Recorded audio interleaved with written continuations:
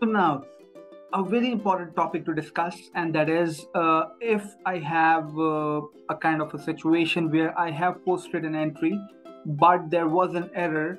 Like, for example, I have posted a transaction into a sales account, which was supposed to go into the other income account.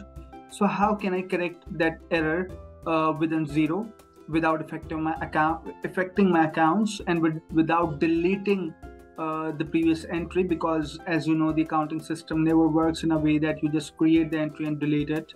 So to have a self balance and a self control check, so how do we do that? So for that purposes, you'll have to go to accounting, go to the advanced option, this find and recode option.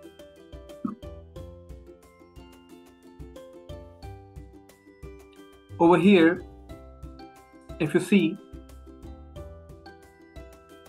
assuming you have identified that you have created a kind of a posting which has gone into your sales account, and it was not supposed to go into the sales account, instead it was supposed to go into your other income account. So how do we find that error and then recode it? Find and recode.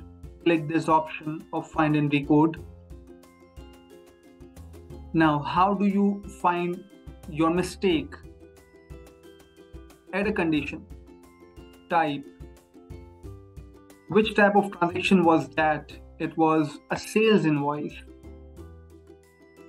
I will search it initially, and if you see here, there are a lot of transactions, right? 56 total items are here, as you can see, and it is very difficult to find out when the error was occurred.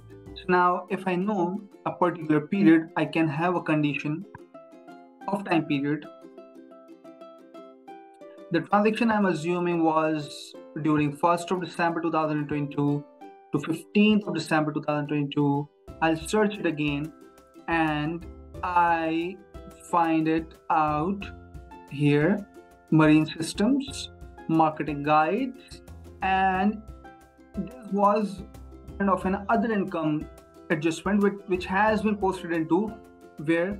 Into the sales journal, right? So now if I want to do the change of account, the change of I would say code or the accounting head where it should be posted, then I'll go into the recode, and you can see here, recode the source transaction, recode with a manual journal.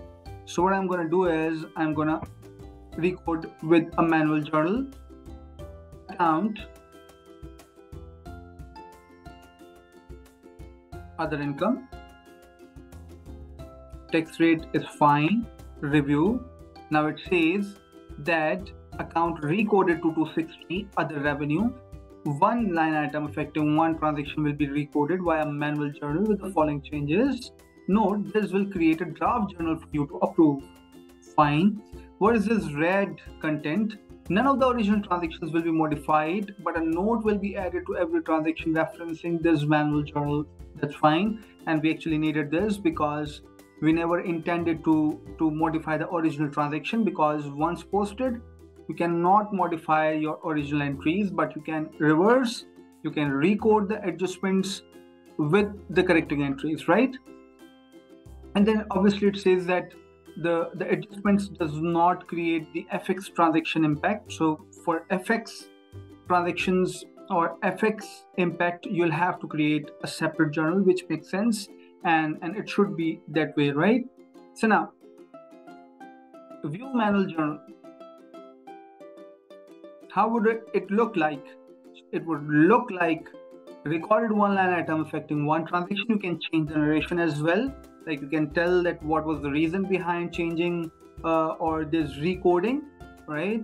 But actually if you see how the entry is being created, so you're debiting the sales journal, you're crediting the other income, so you're reversing your sales and you're adding the other income account. So now it's debit and a credit with the same amount. The weight is posted into the relevant account because both kind of line items have an impact of 20%. And now you have an option to post and add another. So you'll just post it and it will be posted, right? So now you can see over here, it is a posting of 464.55, 464.55. If you want to see the transaction, you can just go into this, and or maybe we are into a draft transaction, a previous one, so we need to go to the posted transaction.